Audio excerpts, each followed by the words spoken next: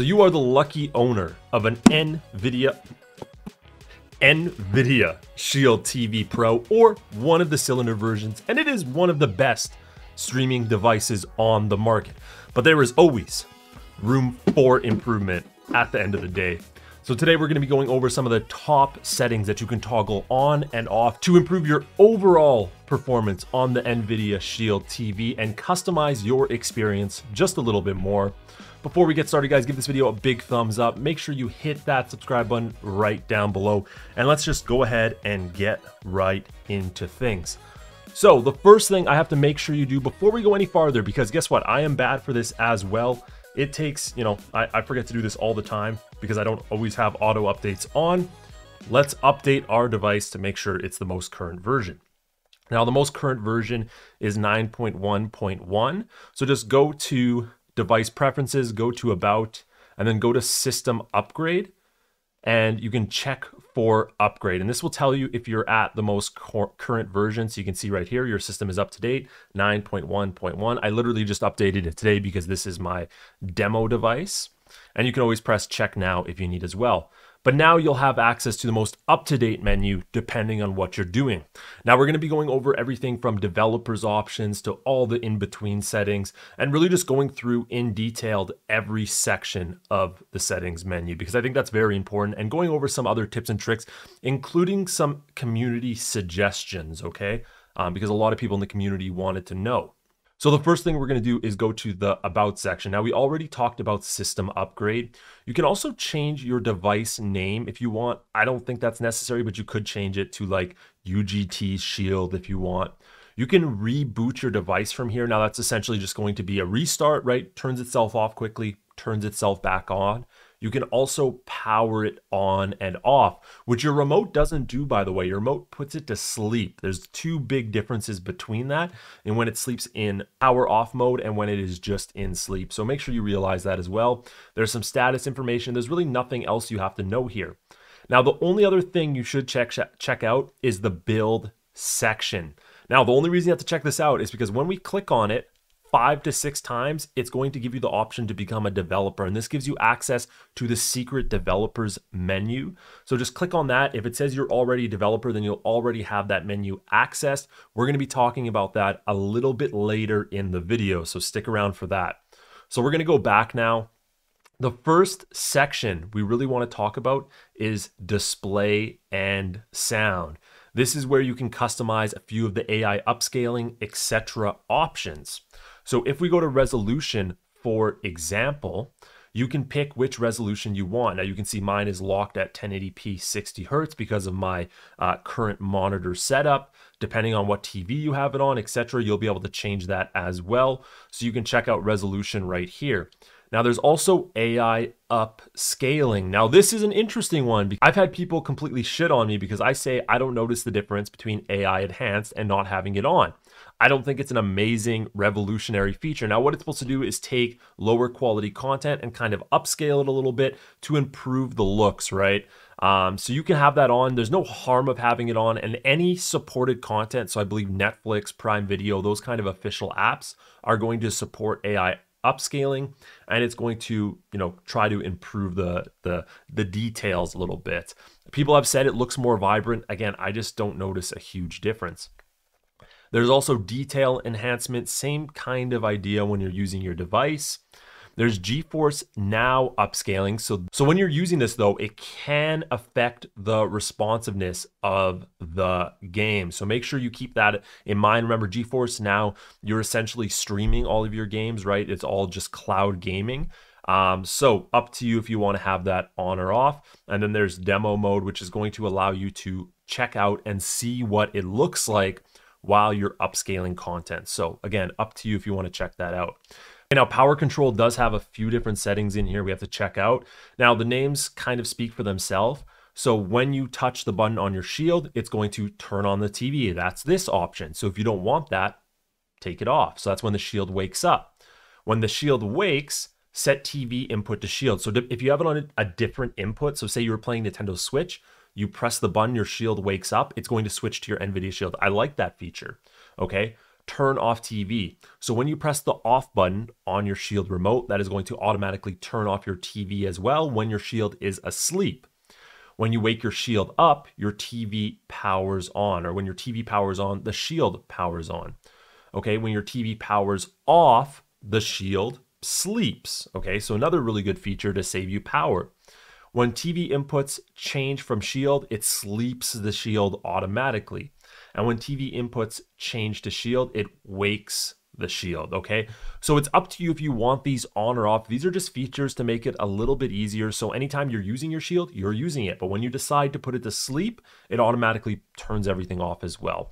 So you can toggle these as you want. I just leave them alone. As for these two options, if you're setting up a projector or a soundbar, you can play around with those yourself.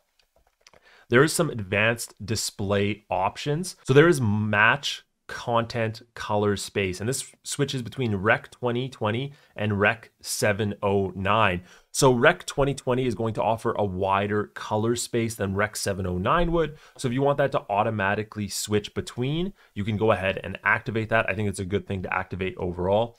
There's also custom display mode, which is based on what you're using. Again, you can go through this and play around with this. There's not too much here that you really need to play around with. You can filter by refresh rate as well, filter by color space, and then also there's a bunch of different display modes here as well that you can touch. Display HDR content when available. I would obviously suggest having that on, and adjust for overscan. Use this setting to adjust the picture size on the TV to provide their own settings. So if your TV is not matching the size of your screen, you can go in here and you can go up and down until it matches your content here. So you can see as I'm going down, that screen is shrinking. As I'm going up, that screen is going up, okay? So just a nice little setting there. So night listening mode is a good one to turn on if at night you want the audio levels to adjust based on the content. So that way you're not getting these completely loud levels, these completely quiet levels, right? Everything is matched levels. So nice little feature there. Volume controls, this is just use your TV remote to control the volume as well. You can play around with that.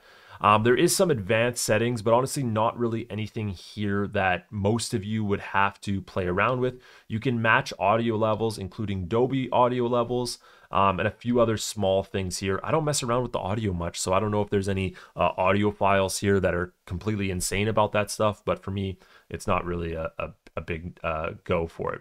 Now, as for system, there's not a ton we really have to look around at. There is LED brightness, so that should be active for your system itself. So if you look at the top of your Shield, I'm looking at it now, as you change that, it's going to change that just a little green LED at the top. I just keep it off. If you like that glow, keep it on.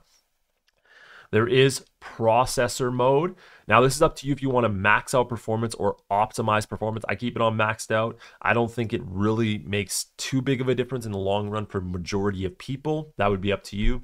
You can change the fan mode if you want it cool or you want to keep it quiet. So that's how powerful that fan would work. If you have it on max performance, probably put it on cool just to make sure. USB mode. So based on when you're using your USB, right, it may transfer files, etc. better if you have it on max performance. I just put it on auto. I don't think it's going to make a big difference at the end of the day. USB port further from HDMI. So that is the USB port power, always on or off during sleep. So if you have anything plugged into there that you need running all the time, like a keyboard remote, and you want to turn it on with the keyboard remote, this would have to be always on. And same kind of idea here, off during sleep. Okay, that's just based on the HDMI. Now, coming up next, I think we should go into storage and talk about storage. Now, the storage space on the Nvidia Shield, we all know, is not amazing, right? It's not the old Pro models where you got 500 gigabytes, right? You only have 12 terabytes or 12 gigabytes. Here you can at least get a breakdown of where the majority of your storage is going. So if you have a ton of different apps, you can go in and delete specific apps that are using a ton of space on your device to make a little bit more room. Now you can scan for media automatically when you put in a USB device or a storage device of some sort. Transfer files to a computer using USB. So if you turn this on, right? You can access Shield folders on PC using a USB, okay? So this would basically allow you to connect your Shield to a PC as a media device. So an interesting little setting there that I don't think most people are really going to play around with overall. Now, if you click transfer files over local network, you can actually just wirelessly transfer your files. There's a process you have to do that. We're not going to go over that today.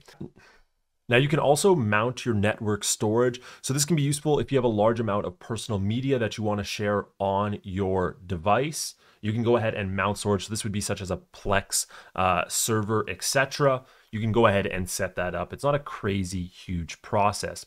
Now, there is the home screen. There's not a ton you have to do here. You can customize channels, which will just get rid of certain of those kind of trailer channels as you're moving down in your Shield. So I can go ahead and show that right here, actually. So these would be the channels right here that you're getting rid of as I'm scrolling down. So you can customize these based on the ones you want to customize. So actually, the option is right at the bottom there as well, just to make things a little bit easier. So that can just help make your home screen a little bit cleaner while you're using it, in my opinion.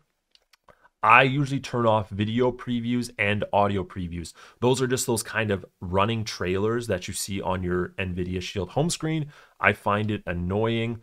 Now, you can also reorder your apps and games below that, so you can completely customize and move around a lot of the different apps. So the ones you use more recently, the ones that you use more often, you can move to the front so they're easily accessible while you use them. So nice little option there as well. Let's get back in device preferences.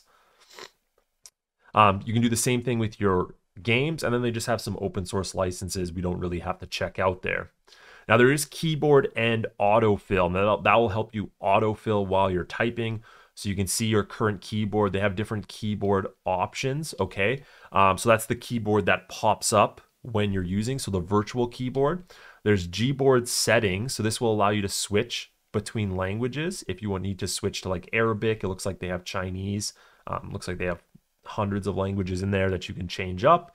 That's really all you have to change up there. In terms of Gboard settings, you can manage keyboards depending on what device you're using and virtual keyboards. And there is physical keyboards as well, which we don't have one put in, so we don't have to worry about it. And then current autofill service. So this will be basically your username, passwords, I believe, which you can have them autofill while you're using it. Now we're gonna go back. There's a lot more settings we wanna go through, guys. But before we go any further, if you wanna protect yourself while you're online, make sure you consider checking out ExpressVPN. Now, ExpressVPN is going to give you peace of mind while you're streaming. If you are streaming, you need to get ExpressVPN. There's no ifs, ands, or buts. Down below, I have literally the best possible discount for my subscribers, 70% off. You can install it directly on your Shield and start protecting yourself now. This is going to bring you to my customized discount where you can get a 30-day risk-free money-back guarantee, guys. You can even unlock services such as Netflix and Prime Video. Very simple, guys. Just wanted to go over that quickly. I also get a kickback, so I do appreciate it. All right, so we have screensaver, guys. If you want to change up your screensaver, click start now, sleep now, etc. when you're using it, and when you want the screensaver to start based on when you're inactive, you can do that here. I don't think there's a lot I have to go over there.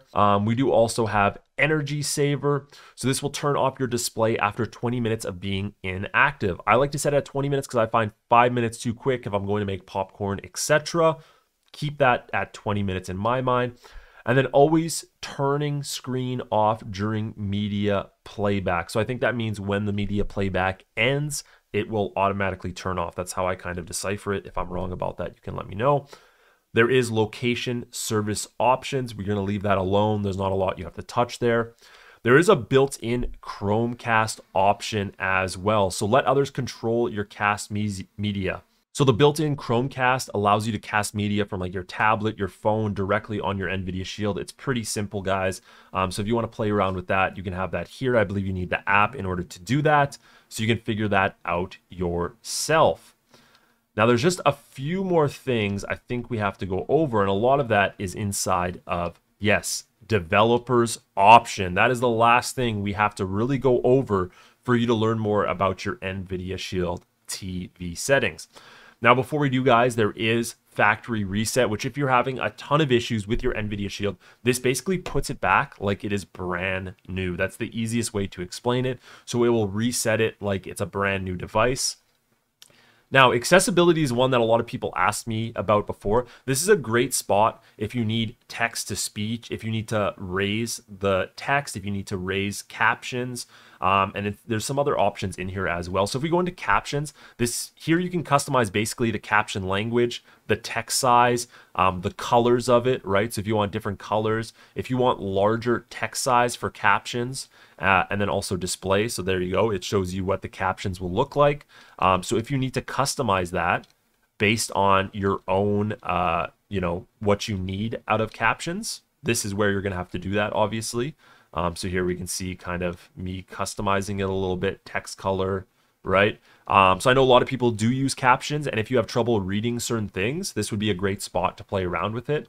There's also high contrast text, which you can kind of see it switch in the background. That's just going to make it pop a little bit more. That's really it. There is text to speech. So this should basically turn your text to speech so you can listen to what you're typing. So you can have that on or off and kind of utilize that if you need to. There's a few things here that I don't think we really have to play around with. There is accessibility's shortcut, which I honestly don't know what that does. There are services that you can install inside of accessibility. For example, I have a mouse toggle installed. Different devices have different accessibility services. I'm not sure what every single one of them does. So you will have to, again, play around with that based on your own experiences. Now, let's get to that good. Let's get to developers options. Developer options. You should make sure you know what you're changing. So if you mess it up, you can always change it back. There is a ton of stuff to play around with in here, and I don't want to go over all of it because I think it's just a lot to go over. But for you, you should go through and look at some different settings and see if there's some of these that you can play around with. Maybe I'll do a better video going over what every single one of these developer options goes over. However, I just don't want to do it right now. It's going to make this video long as hell.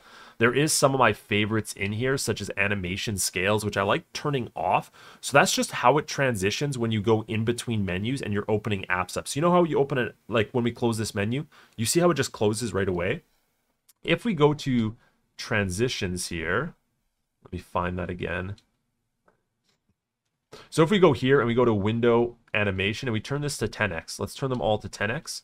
You're going to watch, once we close this menu, look at that transition. So those are the transitions I'm talking about that change based on this. That's why I like to have it off, because it makes for really quick transitions in and out of menus and in and out of certain things you're doing. So highly suggest just turning those off. Some people like it at 0.5, 1x. That's just like where I like to leave it at. Now that's everything for developers option, guys. I really want to leave that one alone because I know there's a lot you can play around with yourself. I will do an option going over the full developers options and what every single menu and setting does inside of there. If you enjoyed this video, make sure you check out this one here on the Fire TV Cube 3. I'll see you in the next one.